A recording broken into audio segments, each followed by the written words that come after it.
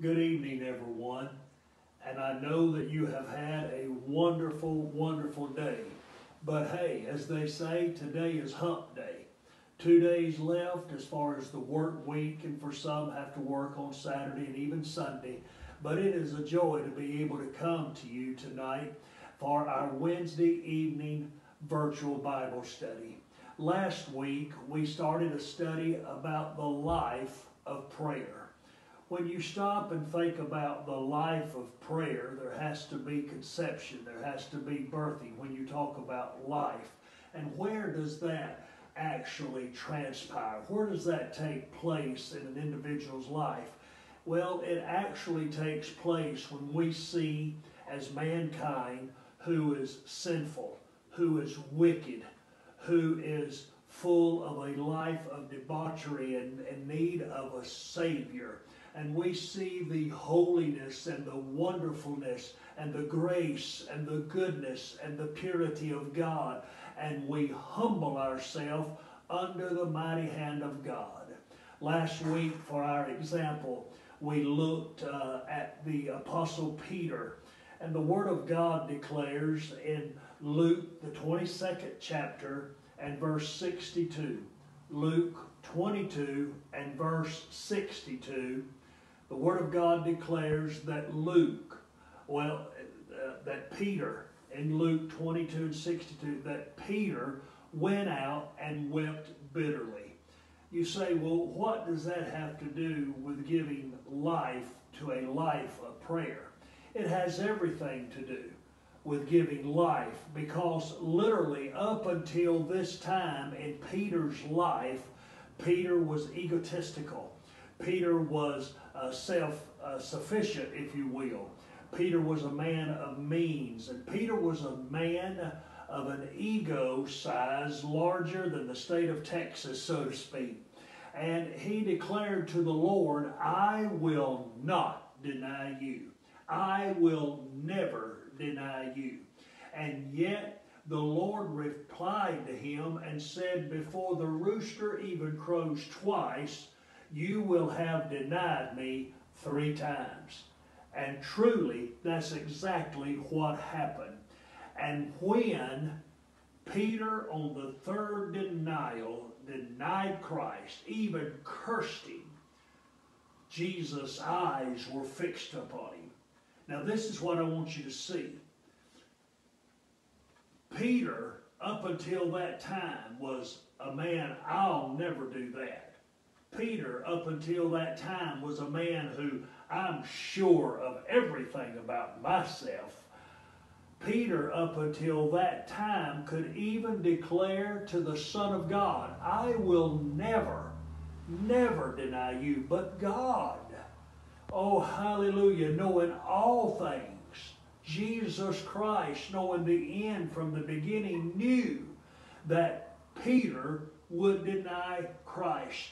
And on that 3rd denial, the Lord, the Scripture says, looked at Peter. He fastened his eyes upon Peter. He didn't turn from Peter. See, that's the grace of God, beloved. The Lord does not turn from us. We're the ones that do the denial. We're the ones that are so full of self. We're so full of an ego until we say, oh, I'm like Peter. I'll never. But Christ never took his eyes off of Peter. And the Word of God said he fastened his eyes upon Peter. And when Peter saw himself, if you will, when Peter saw his humility, when Peter saw his fragileness, when Peter saw himself broken, he became contrite before God, because he saw himself as sinful man. And he, at that time, went out, according to Luke 22 and 62, and wept bitterly before God. Now, beloved, this is when life began to transpire into the prayerfulness of the Apostle Peter, when he was willing to be broken. And that's what I want us to see tonight. what really brings life into the life of prayer is a broken and a contrite spirit. You see, there's power in prayer, and there's power in prayer that takes place during the proper attitude of being broken. He says in Psalms 51 in verse 17, therefore sacrifices of God are a broken spirit, a broken and a contrite heart, O God, thou wilt not despise. And then in Psalms 34 and 18, the Lord is nigh unto them that are of a broken heart, and saveth such that be of a contrite spirit. You see, beloved, God cannot use a person who is not broken and fully surrendered unto Him. To be broken is to see yourself as a vessel in the hand of the potter, if you will. A vessel as a clump of clay that must be pliable, that must be workable, that must be broken. The Word of God declares in Jeremiah, the 18th chapter. Turn there, if you will. Jeremiah, the 18th chapter. I'll give you time to turn there in your scripture. The Word of God declared to Jeremiah the prophet that Israel was as a clump of clay. Israel being chosen of God. Israel being God's heartthrob. Israel being the people that was chasing and running after the very heart of God. Yet Israel had become marred even in the hand of the potter. You see, again, nobody can pluck you out of the hand of God. And this is why it was said of Peter there that he went out and wept bitterly. But the Lord Jesus kept his eyes upon Peter. And yet the Lord says to Jeremiah, as he went down to the potter's house, and he saw there as the potter wrought a work on the wheel. The wheel was going around. And the wheel, as it spun around, it had the clump of clay. But the potter kept his hands on that clay. As the clay was going around and around on that potter's wheel, the scripture said it became marred in the hands of the potter. In other words, the Lord did not throw the clay away. Oh, praise God. But as the clay became marred in the hand of the potter, oh hallelujah, took that clay and made it again a vessel that seemed good unto the potter to make it. And this is what I want you to see. In Jeremiah 18 and 6, O house of Israel, cannot I do with you as this potter, says the Lord? Look, as the clay is in the potter's hand, so are you in my hand. Oh, praise God. Hallelujah. A piece of clay that has become pliable. A piece of clay that has become workable. A piece of clay that has become broken and contrite before God. Oh, hallelujah. He's talking about me and he's talking about you, beloved. We must be broken. We must have a contrite heart. We must understand that when a person's heart is broken, that heart resists being full of pride and boastful. Therefore, the man, the woman, the young person can be of greater use to God when he or she has a life of prayer with a broken attitude. You see, once we sense our lack, if you will, in our own natural qualifications to be in the holy presence, oh hallelujah, of a holy God, we begin to confess, we begin to humble ourselves under the mighty hand of God, and exemplifying a true spirit of brokenness, of a contrite spirit. Blessed be the name of the Lord. This, beloved, is when we can have what I call a then in our life. T-H-E-N, a then in our life. Turn with me, if you will, to 2 Chronicles, the 7th chapter and the 14th verse. 2 Chronicles 7 and 14. The Word of God speaks, if my people who are called by my name will humble themselves and will pray and will seek my face. Now get this. If my people will turn from their wicked ways, then, oh hallelujah, praise God, then, beloved, you see, it's not until we become humble and contrite before God that we literally give birth to a life of prayer, to experience a then. Because when we humble ourselves and we pray and we seek the Lord, we see the wickedness, we see all of the frailty, we see all the sinfulness in our own heart that must be brought to the blood of the Lord Jesus Christ, that must be sanctified by the washing of the Word, that must be empowered by the infilling of the Holy Spirit. He says, then, what's this? I will hear from heaven. I will forgive their sin. And I will do what? Heal their land. May I be quite honest with you? Is this not what we need across the globe tonight? Right here, I have emails from church leaders talking about what's happening in the Ukraine. Here, I have pictures that are given of boys and girls and children that are running for their lives to Poland and to the other countries, trying to get out of harm's way. These are people that have prayed. These are people that are seeking God. You see, beloved, you're not the only one that's in need of God tonight. Our entire world is in need of God. Amen. Floyd County's not the only county that's in need of prayer tonight. No, beloved. The state of Georgia is not the only state in need of prayer tonight. No, but this entire globe needs a Holy Ghost revival.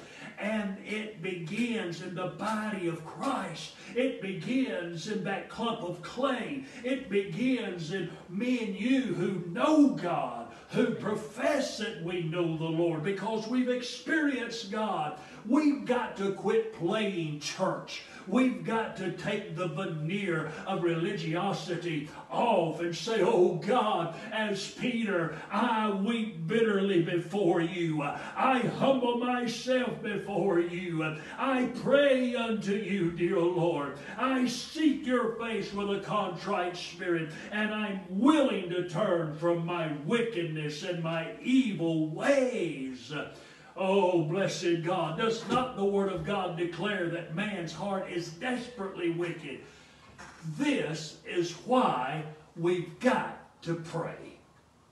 This is why we've got to have a life of prayer, if you will. This, beloved, is what I literally mean when I say continuing before God in the righteousness of God, in the holiness of God. Oh, hallelujah. Keeping the proper attitude, an attitude of brokenness before God, enabling God to literally hear our prayers. Because a proud heart, a heart full of pride, God resists. But a heart that is broken, a heart that is contrite, oh, hallelujah, he embraced. Watch this. Watch this. James, the 4th chapter and the 6th verse. But he giveth more grace. unto the humble. 1 Peter chapter 5, verses 5 and 6. God resists the pride, but gives grace, His unmerited, unearned favor to the humble. Oh, hallelujah. Thank you, Jesus. To the humble. If we are of a broken and a contrite spirit before God, God will give more grace. That means unearned favor. Favor that cannot be purchased with man's abilities, because we're nothing without God. When are we going to learn that we're still mud people without God breathing into this clump of clay? We're nothing without God, but with God I can do all things through Christ who strengtheneth me. Amen. Oh, hallelujah. The Word of God declares, greater works than these shall you do. If we would just humble ourselves. So therefore, success is based, beloved, on the grace of God, as He gives grace unto the person that is broken, truly broken, before Him, truly given over to Him. Because you see, we cannot do anything successful on our own merits. But by His divine grace, we can do all things. So this comes by being broken and having a true spirit of humility before God. Oh, hallelujah. It's a joy for us as believers to know that God is literally shaping our lives as that clump of clay of Jeremiah 18. And that He is using us for His eternal purpose. That word that you spoke in due season to someone this week, it has an eternal purpose. That embrace that you gave to someone, exemplifying the love of God, has an eternal purpose. Oh, you see, beloved, we must understand that there's souls that are weighing in the balance tonight. And we don't have time to play. There's been enough straying. There's got to be a return to the altars of prayer, because therein lies the power of a child of God's life. Therein lies the ability for us to rise in the power of this holy book, the power of Pentecost, the power of the anointing. Oh, hallelujah. The scripture declares in Luke 4, He said, the Spirit of the Lord is upon me, because He hath anointed me to preach this gospel. But it's empowered through a life of prayer. As I said last week in our study, Jesus was the one who exemplified for us the best when it comes to a life of humility and a life of a broken and humble heart surrendered to God. Did He not pray in the garden, Father, let Thy will be done? That's brokenness before God. That's a spirit of humbleness before God. Too many today is wanting to do their own thing. You know, when are we going to wake up and come out of this worldly, drunken, carnal stupor and understand we've got to shake this world off and hit the altars again and return to a biblical lifestyle of prayer, of brokenness, of humility, and of a contrite heart? For when we do this, we will see the eternal purpose. After all, is not God working? I believe it's Romans 8:28. For we know that all things work together for the good of them who love God and are called according to His purpose. So I ask you, as I conclude our study tonight, is this not where it starts? With a spirit of humility. humbling ourselves before God, as Jesus taught the disciples, Our Father which art in heaven, O hallowed be thy name. Thy kingdom come. Thy will be done. Bring self under subjection.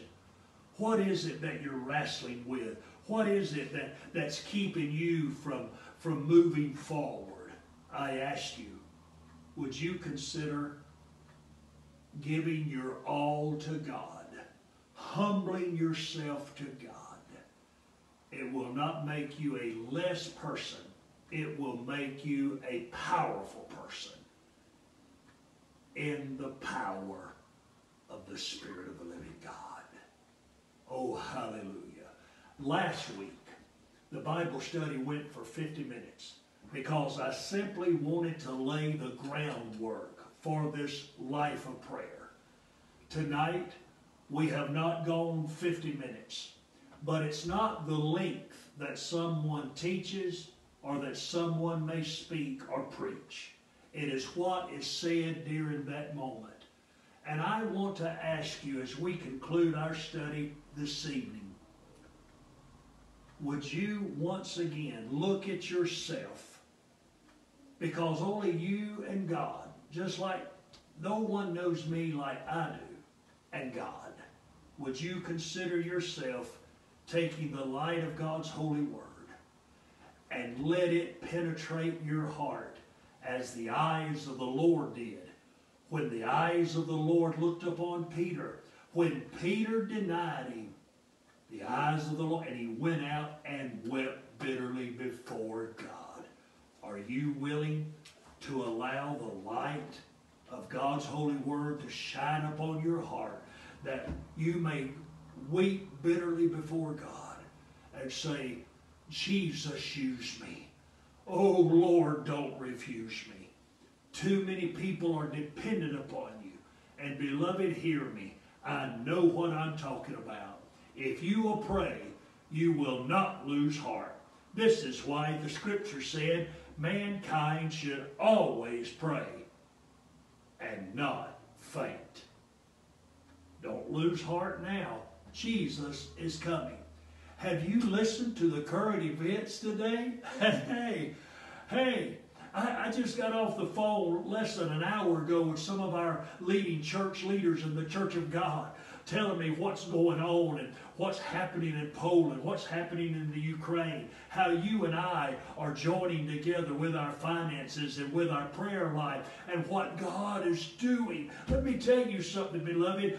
No matter what the devil is trying to throw out there, the church of the Lord Jesus Christ, oh hallelujah, is rising. And we're rising above the circumstances and the situations because of our prayer life. So don't pass out. Don't lose heart. Have a life of prayer. Let's pray. Father, I love you, Lord, and I give you praise and I give you honor, knowing, dear Lord, tonight that as this study has gone out upon the life of prayer, God, we've got to pray. We've got to pray as never before. We've got to do it in a spirit of humility, in a spirit of a contrite spirit. And oh, God, help us tonight, I pray. Touch my brothers and touch my sisters, Lord. Regardless of, Lord, what our background is, we are all one by the blood of the crucified and resurrected Lamb of God. Tonight, Lord, hear our prayers. Touch our brothers and sisters in the Ukraine. Touch our brothers and sisters that are opening their borders. Oh, Lord, tonight, touch our brothers and sisters right here at home who are under a burden, who are carrying a load, who are sick and afflicted. Lord, does not your word declare, call unto me and I will answer thee. I will show thee great and mighty things. Does not your word declare, if we will pray and humble ourselves and turn from our wicked ways, oh, dear Lord, you would open the windows of heaven. You would bend your ear and you would hear our prayer. Oh, God, tonight we pray with expectation, and we're calling upon you tonight to move and to minister, Lord, your perfect will in Jesus' name. Amen and amen. May God richly bless you. Please join us again next Wednesday night at 7 o'clock as we continue our study in the life of prayer. God bless.